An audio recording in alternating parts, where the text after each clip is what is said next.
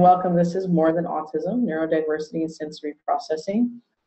Again, my name is Lorilei Dreibelbis. I am the aquatic supervisor as well as a challenge course instructor and outdoor education instructor here at the Northern Virginia 4-H Center.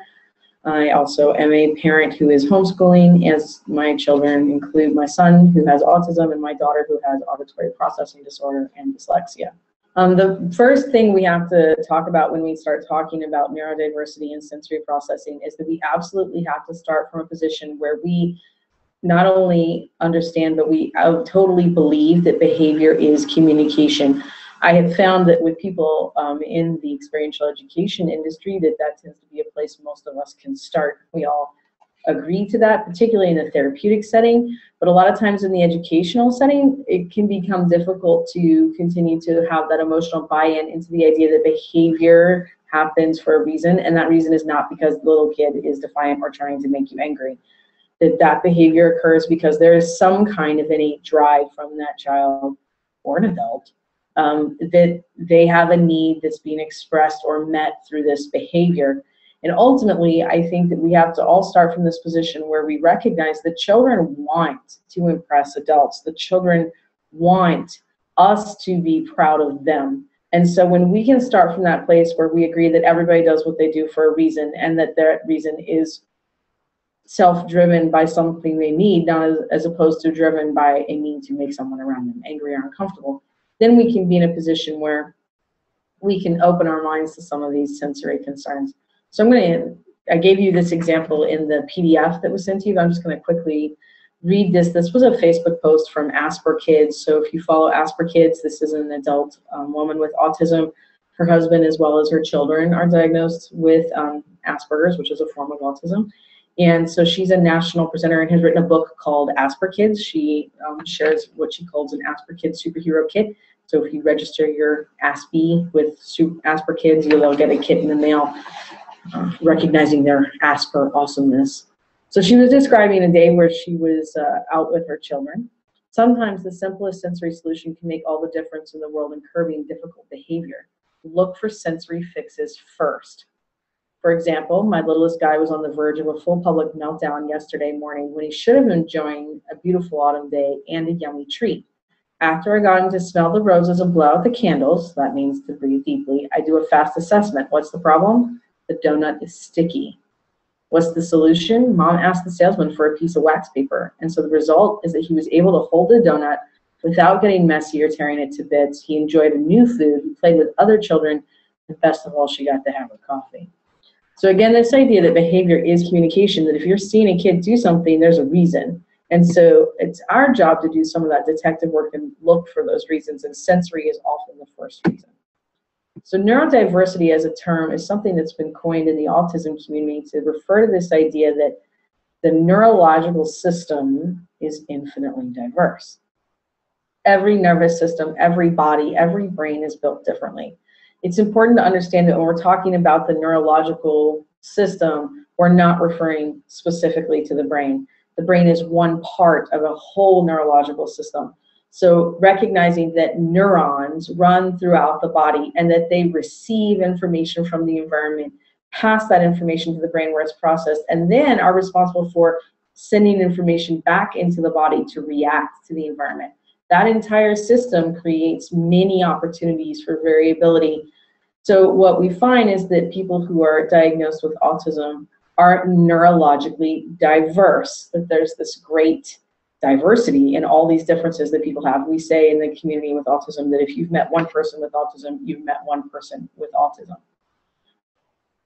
So most people with autism spectrum disorder have a constellation of symptoms and comorbid diagnoses. So this particular graphic has been most useful for explaining what those comorbid diagnoses include. So I would encourage you, as you're looking at this particular graphic, if you have any specific questions for me about things on this graphic, by all means, use that Q&A box and let me know. One of the things that I see a lot of times when I work with younger adults, so I'm talking about teens and college-age students who are going to be working as camp counselors, is they look at this and they're like, oh, I have ADD, I'm autistic. That is not what this graphic is saying. This graphic is saying that all of these little circles on the outside indicate conditions that are considered comorbid.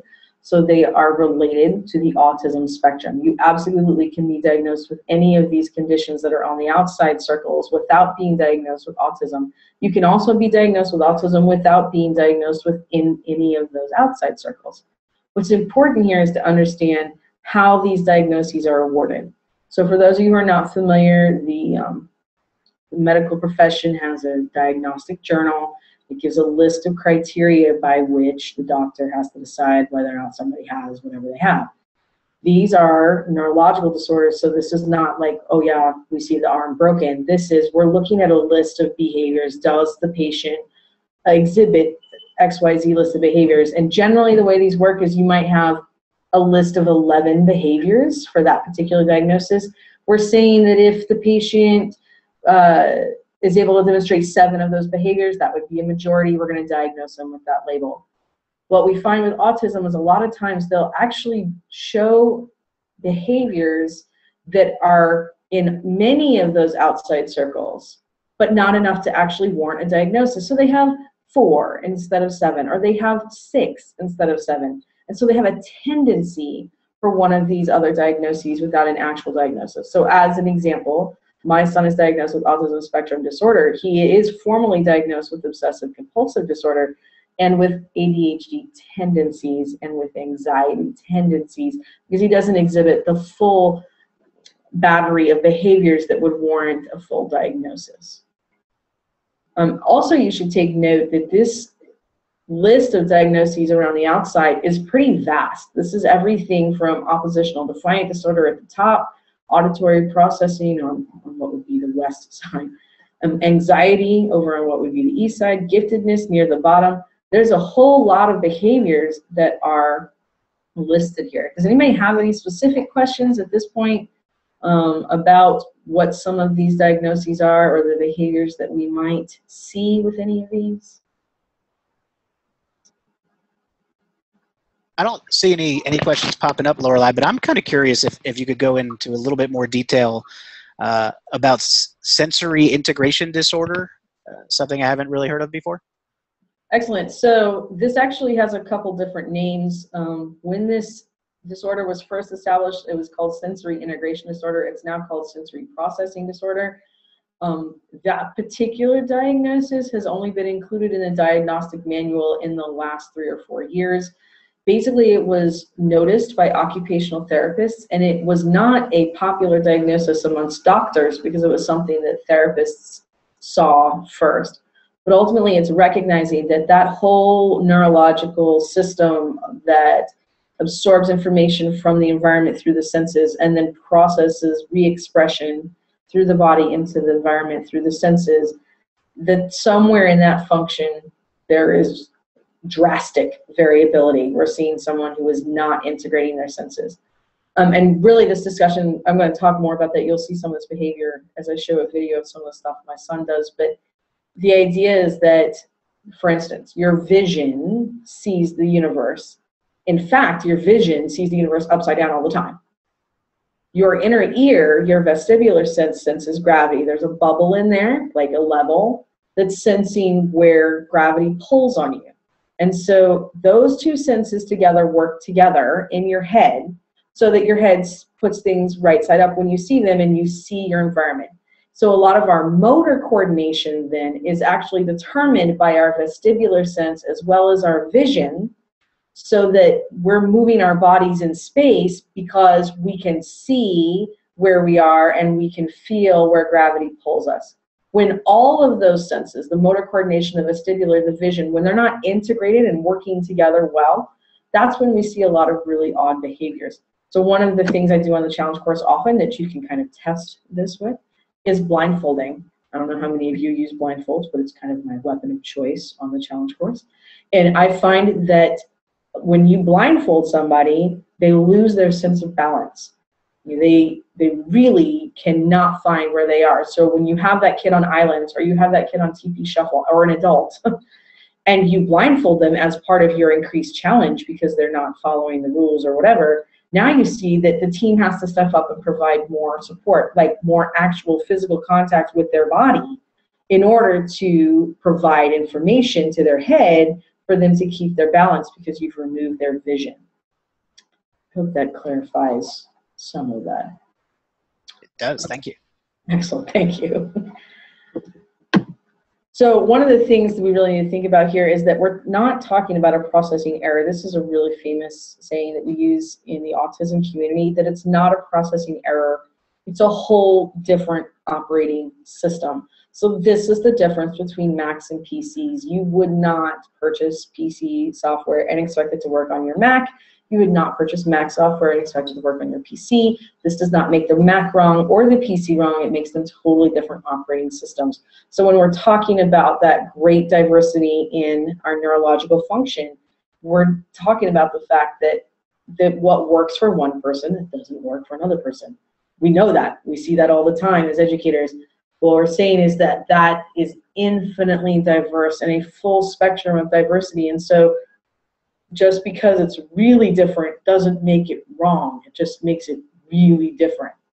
So sensory processing is the key there. Again, as I've said now twice, information must move through the senses to get to the cortex to be thought about. And after you think about it, it must move back through the senses in order to be expressed. So here's an example. This particular book is a really cool book called Duck Rabbit. I'm actually going to go ahead and show you a video of this book. If you've never read it, it's kind of fun. While we do this, there's going to be a poll that opens up to ask what you see, whether you're seeing the duck or the rabbit. All right.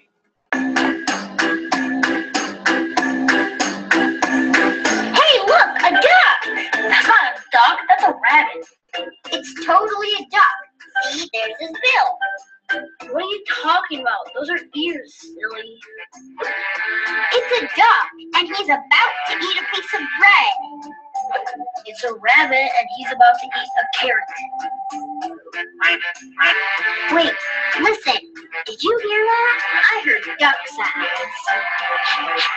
That's funny. I distinctly heard rabbit sounds.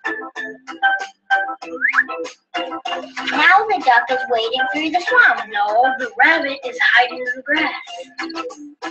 Here, look at the duck through my binoculars.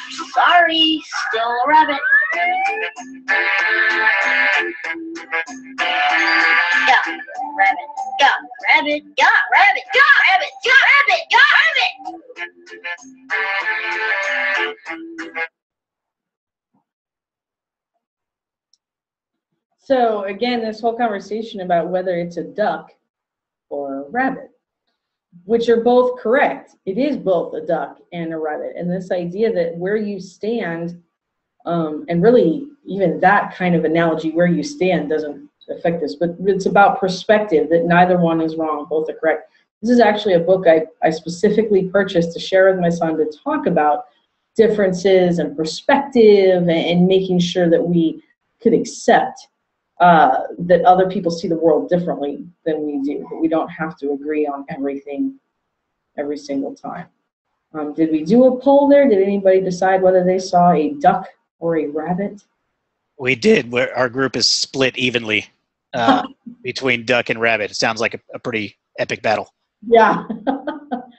So yeah, I mean, I felt like that book was a great example of how we look at the world around us and we see totally different things even when the same thing is there, which actually, I mean, really, our whole universe is built on this. Watching all of the TV shows about criminal justice type stuff is all about those different perspectives.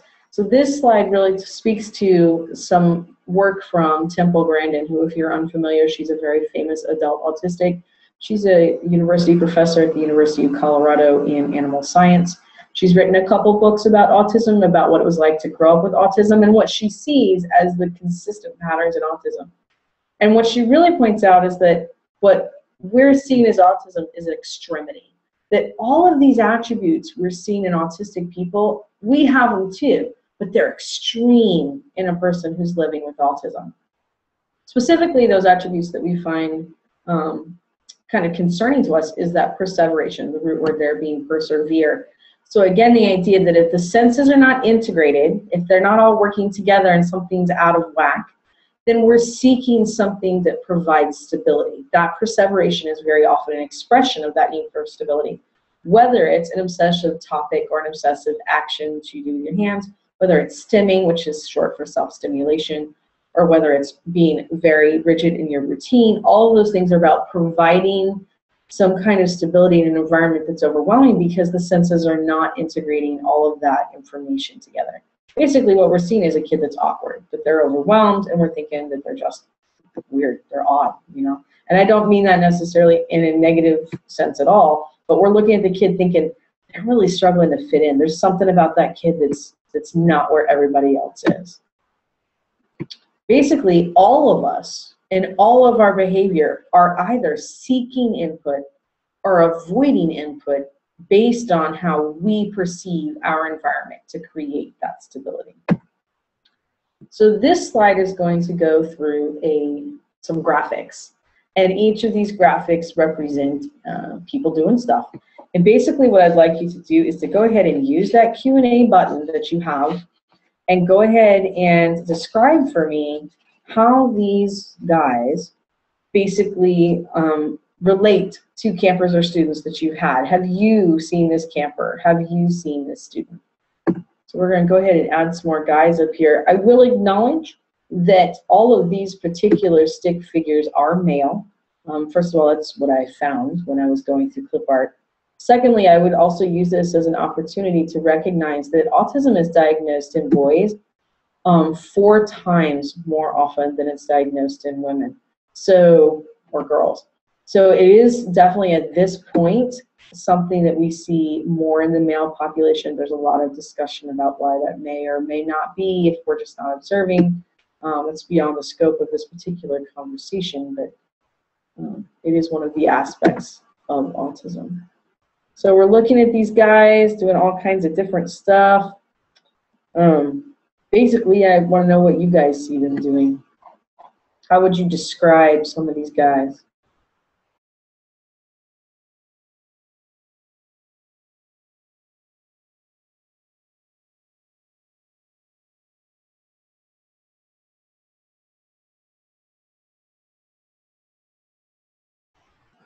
Have you seen this camper? I know some folks are a little shy to use Q&A sometimes, but I'll go ahead and speak it. The one holding the clock definitely speaks to me of that student, and it's very much in terms of when's the next meal is what I usually get. The food stressors, right? When are we doing this? When is this happening? And I've had some debates with, I did a lot of work with Outward Bound and a lot of debates with co-instructors about whether or not you should give them that information or just try to be in this present moment. Right, well, and I found that too, especially in this particular industry, and that's a really awesome discussion. So I find for my son, when he's asking me when something's gonna happen, he's either doing one of two things. He's either identified a situation that's really uncomfortable for him, and he's really trying to figure out how long he has to do it. Or he's identified a situation that is comforting to him, and he wants to know when he gets to do it again. Again, what he's looking for is how long do I have to put up with this? So I want you to imagine, being at the dentist, an uncomfortable situation for the vast majority of us, and they've got your mouth stretched out with the thing, and they've got sticks in there, and there's this sucking device, sucking spit, and the dentist leaves. The dentist leaves. And you're sitting there thinking, dude, how long do I have to sit here with all of this stuff in my mouth?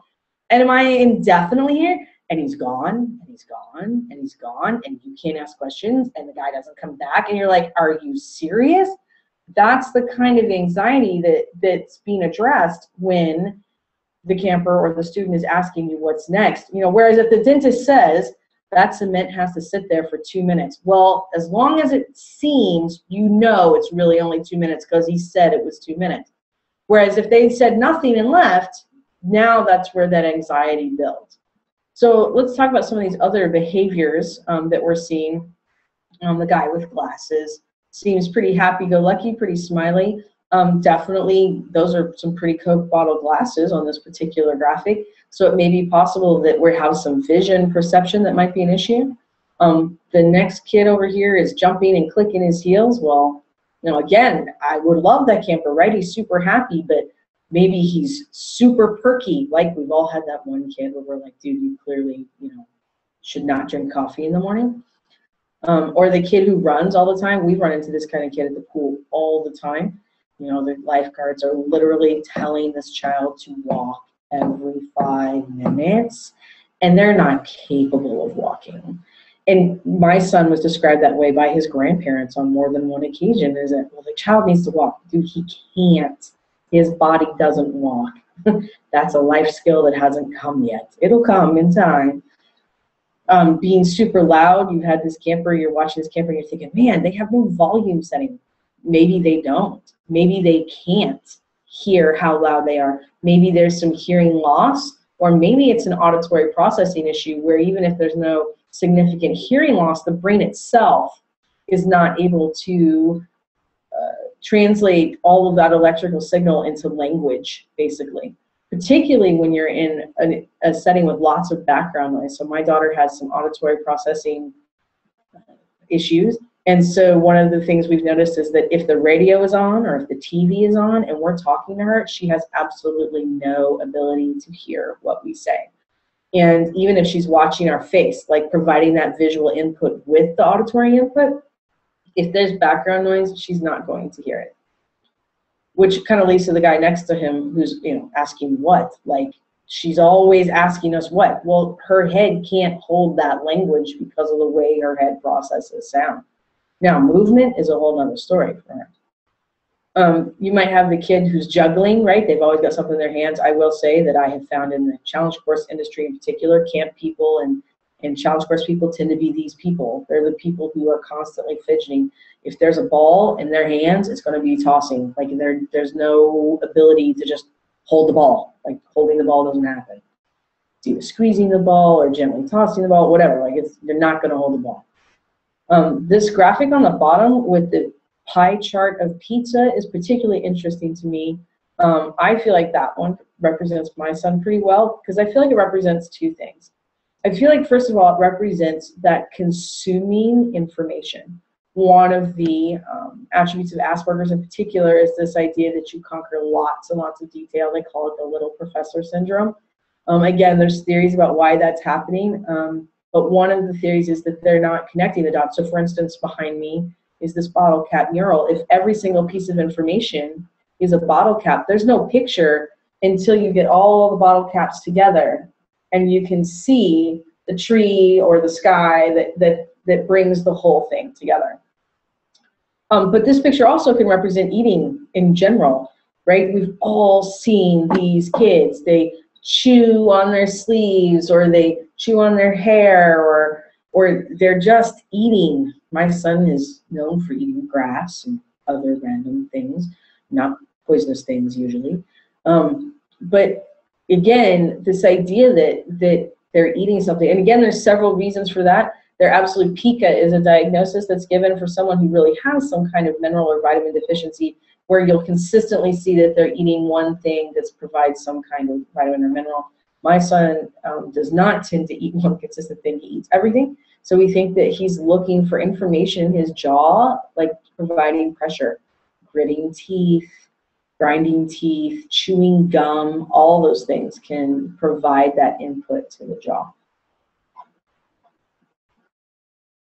All right, so basically all of these guys kind of are demonstrating behaviors, and I would argue that all of the behaviors that you're seeing here are sensory driven. So this is another representation of sensory driven behavior. And in fact, the PDF that was sent to you just before today has the chart that's on the lower part down here. And basically, I often encourage participants to just read through this chart and tell me, have you ever seen a kid do this? Have you seen the kid who hates getting dirty and is sensitive to the texture of food? Have you seen the kid who only responds to play if it's active and involves pushing and pulling? Have you seen the kid who's easily overstimulated? They're covering their eyes, they can't handle the bright lighter colors. Have you seen the kid who loves the shining, spinning, bright objects, or enjoys the TV super loud, or enjoys really noisy crowds? Or the other way up here, you know, certain smells make me gag, or I dislike having my hair combed or washed. All of these behaviors are sensory-driven behaviors. So what we need to understand is what senses we're talking about. So this is where the conversation gets really interesting, actually. So the list that is on the left represents what I like to call the 5 kindergarten senses. So hearing, sight, touch, smell, taste, you know, the where, brown bear, who do you see kind of senses. When we're talking about sensory integration therapy or sensory processing disorder, we're also recognizing that there's 2 more senses, and that's the vestibular and proprioceptive senses that are listed on the right side. What's interesting about this is that we really, all of us, recognize and use this information, but it was occupational therapists who kind of gave it language. So I can say as a classroom teacher, I used strategies to manage student behavior that involved proprioceptive and vestibular input before I had words for those things. As an autism parent and my child's going through intensive therapy and I'm being given words for these things, I'm thinking, well, yeah, like we all do that, don't we? Like that's how you manage a situation in your body, but it's very different to be in a position where you can actively give vocabulary to that. So the vestibular sense is that inner ear, which I've mentioned before, the idea that there's a level, you know, there's a little chamber and there's cilia, and the cilia feel where the bubble is. Again, we're talking about extremity when we're talking about autism. So classic behaviors that we think about is the lights are too bright, right? There's certain lights that bother me. You all may notice, it's kind of hard to see because the image is kind of small, but there's actually an undulating wave through my image in that little box. That's from the fluorescent light in this room. The light in this room doesn't work correctly and provides a shaky light. It actually gives a lot of us headaches. We almost never turn this light on when we're in this room for that specific reason. Or the other way that can be with sight, if you're, rather than being too perceptive, you can be under perceptive. So maybe someone who likes really bright colors, you know, they're looking, or a lot of high contrast. Their vision just doesn't see things quite the same way. Hearing can be the same. We all are okay with saying, well, some people like rock and roll, and some people like country, and some people are into Baroque. And okay, well, that's exactly what we're saying. Every single person is different because what you actually hear is different than what everybody else hears. And again, there's that extremity that sounds can be too loud. So we talk about like the buzzing of fluorescent lights or the buzzing of street lights that not everybody can hear, and people with autism spectrum disorder often can. Or the other end of auditory processing, that they're not hearing all that background noise. Touch, same way, touch on the skin, texture of clothing, tags in clothes. This also can do with food textures, either an aversion to smooth foods or an aversion to crunchy foods kind of thing. Smells, which smells a whole nother universe of fabulousness because it's actually a different part of our brain. Taste, where your taste buds are on your tongue, again, like it's very sensical, right? I only really have 4 or 5 areas on my tongue to taste. Of course, my tongue may have a bigger bitter area than salty area. That it seems like that variability would be acceptable. And we can agree that some people like Mexican food, some people like Italian food, some people like Chinese food. Again, this idea is this extremity, the idea that we can take this difference and accept a broader spectrum of it. The vestibular sense the same. So if you're a vestibular seeker, then you're seeking input into that system. That's where you're going to see the kid who just spins and spins and spins in the grass. Adults who love roller coasters are vestibular seekers. In the pool, we a lot of times see them as vestibular avoiders. The kid who has trouble floating on their back. The kid who has trouble tipping their hair in the bath to have their hair washed. Someone whose motor coordination reflects a vestibular sensitivity. They have slow, awkward, calculated movements because they don't feel steady on their feet. There's a certain level of clumsiness to that. And then proprioception is kind of the counter to vestibular. In the therapeutic setting, we a lot of times use those together to counterbalance each other. For example, proprioception so is the idea that all the nerves in your body register pressure, and that's how you build a 3-dimensional picture of where your body is in space. We use proprioception instinctively. The child cries, they're upset, you hug them, you're providing pressure to the body. Thunder shirts that are made for dogs for anxiety are the exact same idea, that they're providing pressure to the body. Again, the extremity is where we get concerned. Either someone who's proprioceptive sensitive, the kid that can't stand to be hugged. A lot of times that's something we talk about as parents in the autism community, that there's this whole idea that they can't stand being hugged. Their body may feel that pressure in a way that's very difficult for those of us who are not feeling it that way. It's a real attack on their system. Or the other way, the kid who doesn't feel where their body is, and so they're constantly touching something. They're constantly leaning on something. In occupational therapy, we call them melting children. Every time they walk through a room, they're literally leaning on every object in the room. My son is notorious for when he talks to you, he's going to grab your arm and he actually pulls on your arm as part of how he's engaging with you, because that's how he's finding you and finding him. So I have a really great video to kind of demonstrate that proprioception. So this video, just to let you know, is one that I took of him driving in the car. It does have quite a large auditory piece. I'm going to let it run for probably about 20 seconds. Again, you have that Q&A box. Feel free to ask me any questions if they come to mind. But I'm going to let this run for a couple minutes, or less than a minute, a couple seconds, and let you watch how his body seeks that proprioception. And I would encourage you to think about the other senses that might be engaged in this activity.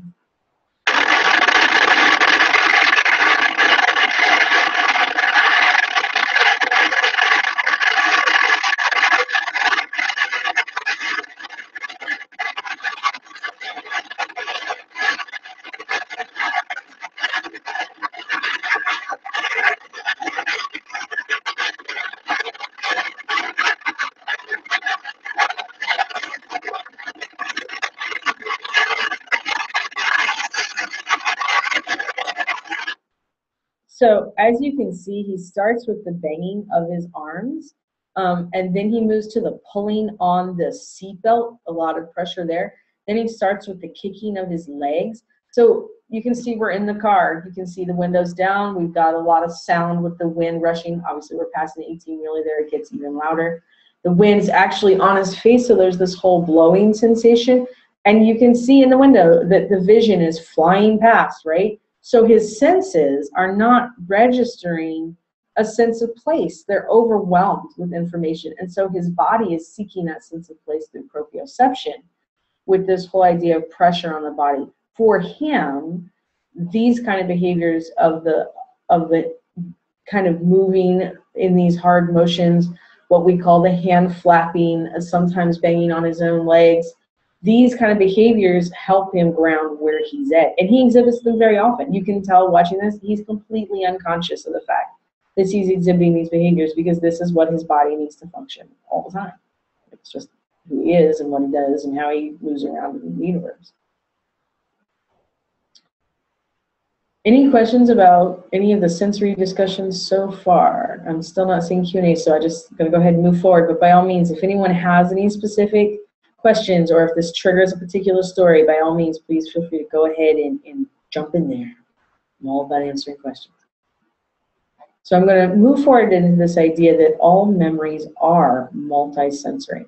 So this is really important, again, to this conversation about sensory processing, because every single piece of information that's going to get into the brain has to get there through the senses, and it gets there in more than one way. We know this. We've talked about this as educators for ages. Specifically, we refer to it as learning modalities. This idea that we're going to make sure to present information orally, auditorially, and kinesthetically. But when we're talking about recognizing that those memories, which if you want a kid to learn, you want them to remember stuff, that those memories are more than just even those three senses, that there's a larger network of neurological connections that's occurring with every single thought and idea. And so again, at camp in particular, but also in the classroom, we tend to offer that information orally. We're going to say it, we're going to sing it, we're going to tell stories, we're going to have all this auditory input. We're going to offer that information visually. We're going to provide graphic organizers, and we're going to provide maps, and we're going to provide actual factual pictures, and we're going to provide drawing pictures, and we might have icons for particular activities, thinking like the Olympics, right? The universal icons for all these different sports. Like, we're very clear to communicate in those graphic means. What's also important, though, is to remember that in brain brain science, when we're talking about how the brain holds on to those memories, the brain holds on to those informations in a chunk. Chunking is the term that they use. So the brain's not going to remember one thing. The brain's going to remember a body of information. And the more ideas are connected to that information through multiple pathways, the more opportunity the brain has to remember those things. So offering those big picture explanations, answering the why questions, make a big difference in whether or not kids with autism, ADHD, oppositional defiant disorder, all these spectrum disorders, whether or not their brain's going to hold on to it. If it's not relevant, they're not going to hold on to it. And again, more and more brain research as far as education continues to prove that. Now let's look at this from the sensory side and say, okay, we agree they're not going to remember it if it's not important to them, but let's recognize that the way their body processes their environment may be vastly different from any other student or from ourselves. And so determining relevance will require a conversation with them specifically. So I'm going to have you do a little experiment here about multisensory memories. The next slide is going to start with a word. So I want you to read the word, and I want you to think about the first image and memory that comes to mind with this word.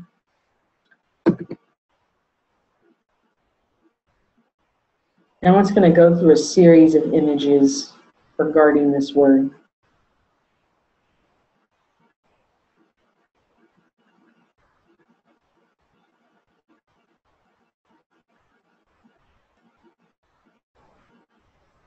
And it's certainly acceptable to argue that all of these are cake, even though they're really, really different. There's a big difference between German chocolate cake and carrot cake. There's a big difference between the graduation cake and the wedding cake. This last cake here is a dragon cake. My children get dragon cakes for their birthday every year. So is there anybody who wants to share any specific memory of cake in that Q&A section maybe that came up for you?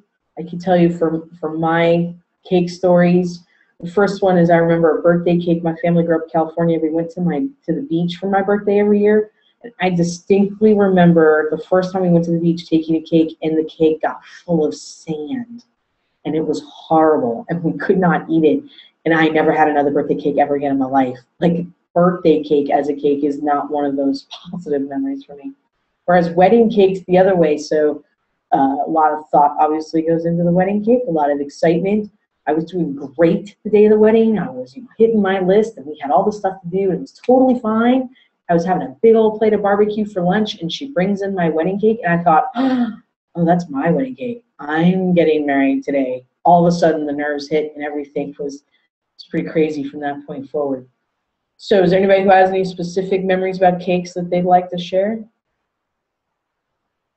Maybe that memory that you have a cake is actually about the epic cake fail, right? Maybe it's a funny story. So there's lots of different memories that one word, and again, multi-sensory memories. This is not just the taste of the cake or the sight of the cake or the smell of the cake. This is also going to include what you heard while you were around the cake, the people who were there, the whole situation around the cake. Again, every memory is going to be multi-sensory. So this is going to talk about the most effective strategy I have found in any environment to deal with autism and autism spectrum disorders and the challenges those behaviors give us. Front loading. I mean, it's that simple. So this in particular is something that's really debated in the challenge course industry and the experiential education industry about front loading. We really like to harness this whole idea of uncertainty and use uncertainty as a tool to increase engagement. And it does. It absolutely increases anxiety in the participants, and so it creates a sense of a heightened emotional activity, which creates a stronger learning memory. All of that's true. But again, remembering that in the autism community, we're talking about extremity. So that little bit of anxiety for someone who is neurotypical, which is how the autistic community calls normal people, non-autistic people, that little bit of anxiety in the neurotypical person becomes astronomical amounts of anxiety that can stop a person from functioning. So front loading becomes a really effective strategy in managing that level of anxiety. Explaining schedules and sequence of events, creating familiarity with the space can be really important to success. Identifying both the mechanics and the story when you're going through those challenge course challenges. So for instance, spider web's a common one. Our story here is about how it's a web of lasers, and you and your team are an elite force. They're going to rescue the historic artifact on the other side. It's a great story, man. Totally creates buy-in. The lowdown is you got to get your team from this side to that side, and you can't touch the rope. What does this require? Let's think through and predict the skills that we're going to have to use to complete this task. Am I going to have to lift people? Am I going to have to contort my body? Am I going to have that vestibular sense of being sideways? Am I going to have to, whatever it is that you have to do I have to support others and feel that proprioceptive sense of lifting? This is also really important, particularly I find in the challenge course industry and experiential education, about this challenge by choice idea. It's a standard.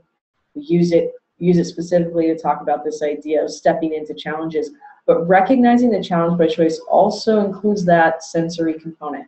So if a participant is saying, look, I understand what's expected, I've hit my threshold, I require a break. That's challenge by choice. And that doesn't mean stepping out of the activity entirely. It means taking responsibility for managing your own sensory needs and saying, I need this, minute, I can't do this, I'm going to be able to step back in later. Making sure to give people time to process autism is specifically a developmental delay. That's the language that's used medically. Giving people time to process is really important. In the classroom setting, that can be even more important. Studies have shown that classroom teachers often spend less than 3 seconds of silence between the time they ask a question and they call on somebody for an answer. So again, if you're dealing with someone who's overwhelmed by their environment and they're processing all of that delay that you're seeing is helping them sort through all of this neurology and information. I really think that the big deal about sensory processing is that it actually creates an opportunity, particularly on the challenge course, for the team to support each other, to have that open conversation that says, look, I know that I need you all to be quiet for me to think. Okay, well, if you know that, then the team can respect that.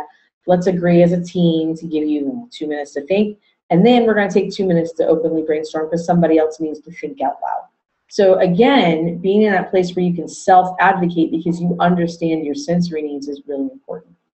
Another big deal that's come up in our autism story that I would like to point out to you is this idea of cumulative overload. So again, this excerpt is in the PDF that was mailed to you, but I'm going to go ahead and read it. The sensory, social, and cognitive challenges at school can be very stressful, building an accumulation of stress chemicals as the day rolls on. They tax the nervous system. They drain the brain, resulting in an overwhelming stress chemical buildup. When getting home, these children need time to rebound. For some children, they may need to isolate with a favorite activity, escape to a favorite self-stimulation. Some children rebound better with physical activity for 20, 30 minutes. Some children may need to take a nap. Whatever strategy your child uses, allow them time to rebound and re-energize. So again, that's where that self-advocacy comes in, about knowing how your body functions. What does your body need to refunction, to recenter itself? Growing research with adults with autism is showing that many of them have chronic PTSD symptoms and chemicals and attributes in their body, and a lot of that is attributed to this idea of this overwhelming chemical buildup of stress chemicals because they're not being socially allowed the time to recenter their sensory experience and get their body functioning however they need to. Like they're pushed to the breaking point more often. We all do it. We all have been under super big stressors. An emergency comes up in our life and suddenly we can't cope. What we're saying is, again, that autism is about that extremity, that those meltdowns, that threshold is closer. And so it gets crossed more often. And then there's this level of being disrespected. Well, dude, you just freak out about everything. Well, no, I mean, maybe they do freak out about everything, and maybe that's okay. Like maybe that's how they function. And we as a community need to provide support for them to deal with their freak out. I will say this was a huge issue for us as a family, and it became a physical safety issue. My son actually developed a rare autoimmune disorder, and his capillaries began exploding all over his body. We were having his kidneys tested every week to make sure that he was not having his kidneys compromised with the outcome of this particular immune disorder. So again, when we talk about that cumulative overload, this isn't just a matter of emotional security, it's a real physical threat to people who can be living with autism. In a camp experience, we see this all the time too. Wow, they did great the first day of camp. They did great the second day of camp, the third day of camp, the fourth day of camp. But the kid just couldn't last the whole week. Maybe they can't. Like maybe that's where we need to change the schedule and accommodate so that they can be equipped to last the whole week. This last slide about front loading is going to be in reference to that last little piece about social stories. So social stories is something that's used in the therapy community to help you, the adult, and the person who's living with autism to co-author a story that clarifies whatever. It clarifies expectations of behavior.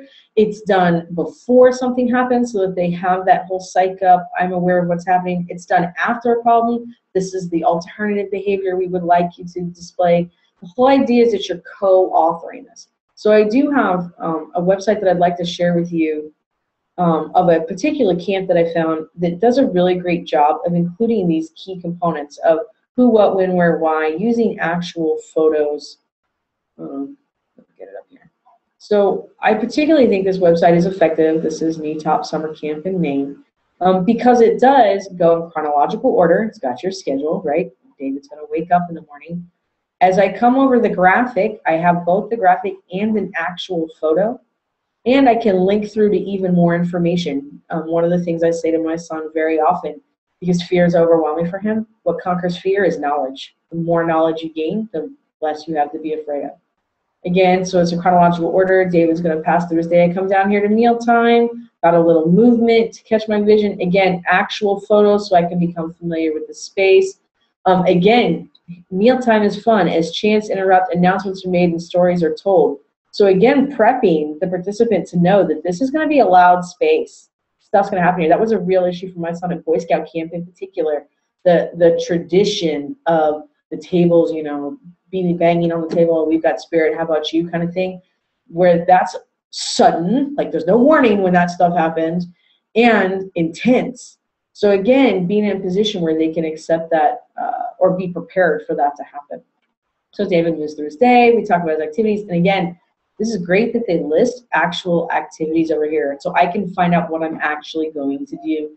Again, our camp here at 4-H gives them some choice about which classes they're going to take, control over their environment, knowing how long things are going to last, giving them a sense that they're not at the subject of everybody else's whims.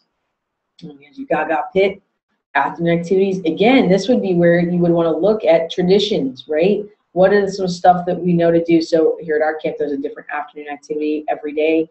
So again, there's a lot of change in that schedule. You think you know what's going to happen. It's an afternoon event, but it's actually different every single day.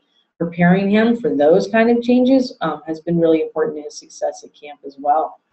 But also this idea that it is a rest hour, that I, as the participant, already know that there's going to be time built into that program for me to recenter, for me to refocus in some way.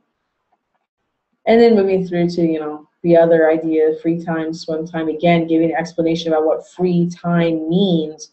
You know, those expectations are clear. Free time may not mean that I literally get to wander around. I have to stay within a specific space. And then those campfire traditions, moving on to end the day. And again, taps is played by 9:30 p.m. and we go to sleep, knowing that there's an end to all of this overwhelm. I will be allowed to sleep. Matter of fact, they want me to sleep. They want me to be successful. All of those things can be really important. So basically, I would encourage you, I mean, for us too, our kind of first course of action has been to kind of create these social stories, basically, about our camp, about our traditions, our routines, to empower our participants. One of the other kind of accommodations that we've had to make here at our camp is increasing supervision ratios. When we have a kid like my son who gets overwhelmed, one of the great stories was they were lined up for a campfire one night by pack, and my son was a little overwhelmed, and so he stepped out of line and started rolling in the grass. And the camp staffer comes up to me and says, "He's rolling in the grass." I'm like, "Yeah. Should we stop that? Is he hurting anybody? Like, maybe he needs to roll in the grass. Maybe he's finding an activity for him, it's proprioception, but also separate from others. Standing in line is a lot of contact with others. So that means that his physical self needs to remove from that group supervision situation. So by increasing the ratio of supervision, we create a space where if the kid needs to take a walk, you can make that, well, you can't go where I can't see you, but you're allowed in this space. And I, as the adult, am now really watching him do that as opposed to being responsible for him and 15 other kids, 4 other kids. No, you guys have to stay right here because I have to know where you are. Creating space for them to take that kind of sensory break and recentering. The other thing, again, some of these simple sensory accommodations that we found really successful this year. So this is my son's 3rd year here at camp here. One of the things he really struggled with was the noise level in our dining hall. So the first several years, he ate outside. They have a porch alongside the dining hall. He ate outside, so there's no roof and walls to reverberate all of that sound. He wasn't eating when he was in the dining hall, which is a problem if you're going to be here for a week. This year, they've actually been able to include him in the dining hall experience by changing where he sits at the table. So the tradition here is that there's a long table and the counselors sit at the end. By the counselors sitting along the long side of the table and allowing my son to sit at the end of the table, it gave him enough physical space that he could stay in the dining hall and cope with that. So again, for us, having watched him over a series of years, that's a big deal that he's been able to experience that group meal conversation experience. So this is kind of the end of my little slide here, which we kind of reached the end of the presentation too. Again, there's a list of resources on the PDF that you've been given to. Several of them are blogs and Facebook pages that I personally follow that have lots of great information. Diary of a Mom is really, really awesome. Carla's ASD page is really awesome. The autism discussion page is great, and he's actually published his Facebook pages as books. There's a lot of dense information in there. The one I did not include on there is actually the one my son and I run. It's called JT's Journey.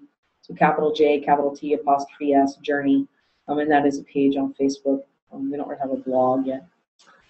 So I know we're hitting right up on 4:30. Nobody's had any questions up to this point. Again, if anybody has questions, I'm welcoming them.